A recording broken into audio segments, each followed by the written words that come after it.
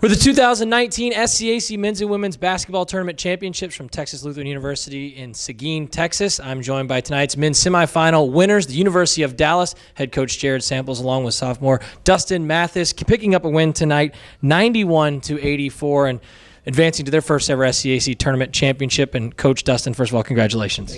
Thanks, Russell. Coach, I'll start with you. Just your overall thoughts. The goal coming into the weekend was 3 games in 3 days, and you've got an opportunity to go out and win an SCAC championship tomorrow. Incredible run here the last couple of days. How were you able to get it done? Well, we knew coming in, everyone's 0-0. You got to show up and play the game. That's why we have this tournament, and we just wanted our guys to believe in each other, trust one another, and come out and compete and play the best we could to give ourselves a chance.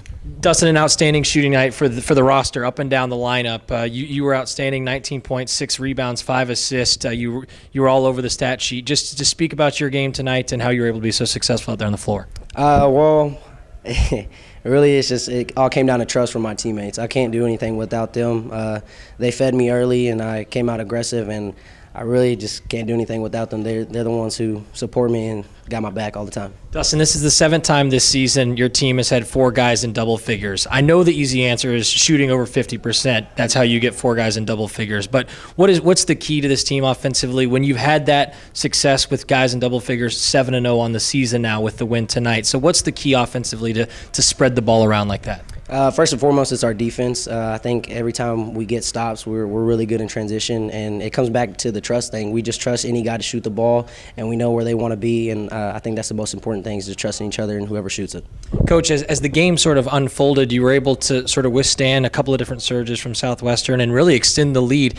There are kind of those last few minutes when they're trying to, chip back away at your lead and you're trying to hold on to it. What's kind of the key there? How did you play that? How were you able to sort of keep your composure and not allow the Pirates to make any sort of a comeback? Sure. Well, first thing, I just kept looking at the clock, wishing it would run faster. But we know they're a very good team, well coached, so we knew they were going to battle. For us, it came down to being strong with the basketball and making our free throws to close it out. And finally, Coach, tomorrow you're playing for an SCAC championship, which is exactly what you wanted to do when you showed up to Seguin earlier this week. What was your message to the guys, and what do you do over the next 24 hours to try and get prepared for a good basketball team regardless of who you play? Sure. I think, for us, it's a one day at a time, 1 game winning streak, and tomorrow we're 0-0 and we want to try to win the day.